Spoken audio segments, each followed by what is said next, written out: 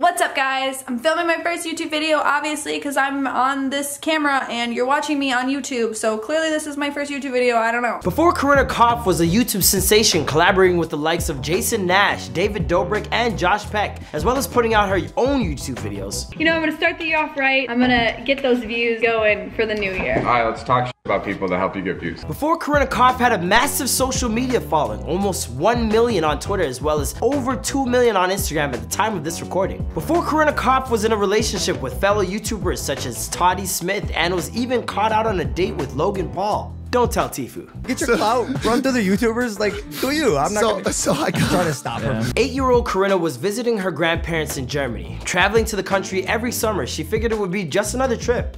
Only this time, something strange occurred that eventually forced her to visit a local hospital. Missing her mom back in America, a rather uneasy feeling began kicking in.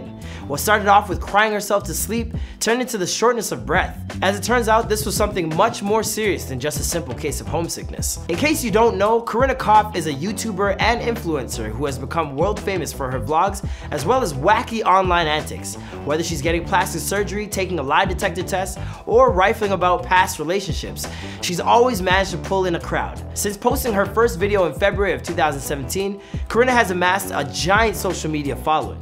This exposure has given her the opportunity to start her own line of merch. That's just at the time of this recording. Corinna has made news more than recently for her relationship with Toddy Smith. Due to her popularity online, we're here to finally talk about it with you guys. She has lived quite a life for someone who's only 23, one that has been filled with ups and downs, even with a family tragedy. What's going on guys, it's your boy Marlon documenting the life and career of Corinna Kopf prior to fame, here for you on Before They're Famous. As usual, you guys requested this video and naturally we had to deliver. We've also done profiles on celebs such as Liza Koshy and David. Why haven't we done David Dobrik? I don't know, bro. What's going on? We'll get that to you guys soon, but we also have epics on Drake and Ariana Grande, so be sure to check those out. Ariana! It's Ariana, my bad. If there's a celeb you guys would like to see, please hit us up in the comment box below. Alright, now let's get into Corinna Kopf. Before they're famous. Before they were famous. They were famous about. That was a pretty good video. I like this guy. Look, Corinna, you did a great job. Michael is never wrong. So damn, that was cool. How did he know that? Whoa! Looks beautiful. Hey, come back. Hey. Corinna Kopf was born on December 1st, 1995. According to most sources we have looked at, the YouTuber was born in Palatine, a city in Cook County, Illinois, located not far outside of Chicago. Through some research, it appears as if she may have grown up in a nearby Rolling Meadows, a small town of about 25,000. Corinna is of German descent. When she was little, she would visit Germany every summer. Raised by a single mother, Corinna would get this chance to spend quality time with her grandparents while there. The couple seemed to have been very supportive of her. A few years back, she posted a photo on her Twitter of a card sent by them, congratulating her on her awesome report card, signed Oma and Opa. Inside the envelope, a crisp $100 bill. Make those fat stacks. Seriously, there's another picture of her with a fat stack of cash in her hand. As a young kid, Corinna stated that she wanted to be a veterinarian. He was roaming the streets of Bakersfield and now he's my little guy for the rest of his life. While Corinna certainly appears to be in high spirits on her YouTube videos, she certainly had her share of heartache. On January 10th, 2007, her older brother Chris committed suicide. As you can imagine, this type of tragedy could change anyone's life. It certainly did that for Corinna. To commemorate her brother close to the 7-year anniversary of his passing, she put out this tweet stating, "Missing you more than ever today, Chris. Can't believe it's been almost 7 years since I lost my big brother and best friend." We've all seen her exposing many different aspects of her personal life, but believe us, she still stays extremely private. It took us quite a while to find information on her. During an interview, a recently famous Corinna was asked if she likes to be alone. She stated, "I think if I get back to the point of remembering what it was like to be alone, I will. I don't really like it right now. I just don't remember what it's like to be alone. But I know that I will like being alone. I just can't remember at this point." Corinna has opened up publicly about her struggles with anxiety. In a recent vlog interview, she told a story where her anxieties got so bad she spent a week convinced she had cancer.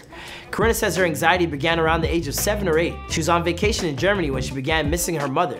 Corinna soon began feeling shortness of breath and had to go to the hospital. My grandparents freaked out and took me to the hospital one day because when someone says they can't breathe, that's really scary. They took me to the hospital and they're like, oh, she might have air in her stomach from crying so much, so they gave me these like little pills. The anxiety worsened for her after the death of her brother. Both of her parents would later help their daughter with their anxiety, as they too suffered from the condition. This would prove to be helpful in the coming years as Corinna moved on into high school. She's gone on to say that as a result of her anxiety, she has only smoked weed a couple of times. She says the first time she did it, she went home to her mom and barfed all over her. Corinna states that she lost her virginity when she was in her sophomore year of high school. In an episode of Losing Your V Card with Josh Peck, Corinna admitted that in high school she was pretty slutty. These are in her words, not in ours. The reason for this was that when she first got to high school, she believed that in order to become popular, you need to hook up with as many people as possible. I can't co-sign that. I'm a good Christian boy. I hooked up with everybody. A select few people from my high school are gonna watch this and be like, what the Corinna attended William Fremd High School in Palatine, where she looks to be a part of the Fremd Vikings dance squad.